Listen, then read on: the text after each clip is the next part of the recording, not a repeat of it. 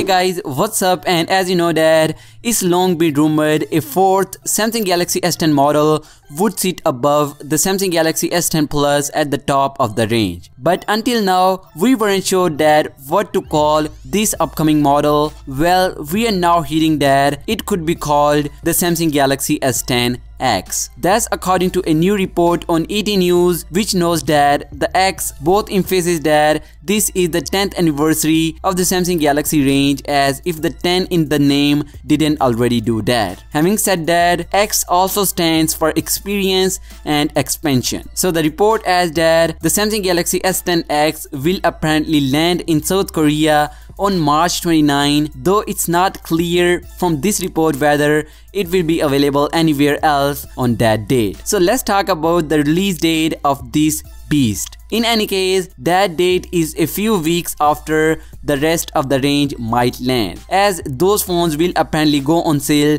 in the country on March 8, but that extra time will give you time to save money. Yeah guys, if you want to purchase this Samsung Galaxy S10 X, you need to save much more money, because the Samsung Galaxy S10 X will cost you around $1,430 US.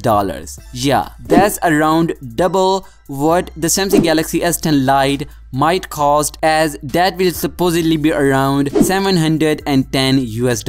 So the question is, so what do you get for all that extra money? Let's talk about the feature. The headline features of the Samsung Galaxy S10 X is its support for 5G, but this report also points a 6.7-inch Super AMOLED screen, a quad lens rear cameras, a dual lens front facing cameras, a massive 5000 mAh of battery, 1 TB of storage, and more than 10 gigs of RAM. Also, the report talks about an AI-powered live pattern mode that would automate or adjust aspect of the phone based on a user usage pattern. This is described as a secret weapon, and it sounds like all of the Samsung Galaxy S10 models might have it. So yeah guys, the Samsung Galaxy S10 X will be a beast, and the key selling point of this flagship will be a 5G connectivity and also a live pattern mode, aka the AI powered software capabilities. So yeah guys, what's your thoughts on this? Let me know your thoughts in the comments down below,